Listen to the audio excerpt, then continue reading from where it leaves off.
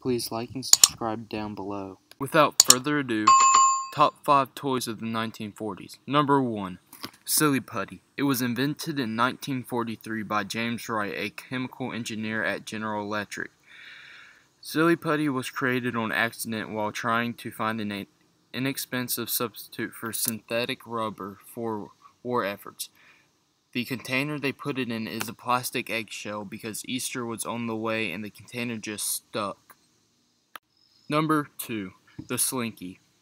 The Slinky was invented in 1943 by Richard James, a mechanical engineer. He was trying to invent a spring system that would keep sensitive ship equipment steady at sea.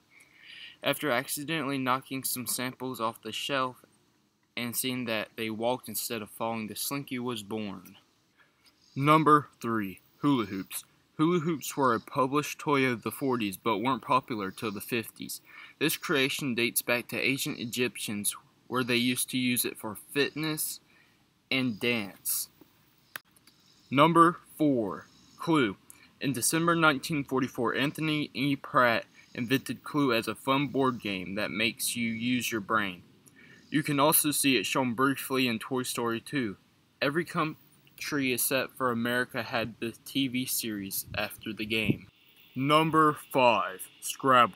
Originally named Crisscross Words by Alfred Butts, the creator of the game. He made the game because he liked crossword puzzles. When the game was finally published in 1948, its name got changed to Scrabble with almost all the same rules. Please subscribe down below and hit the notification button so you don't miss any videos.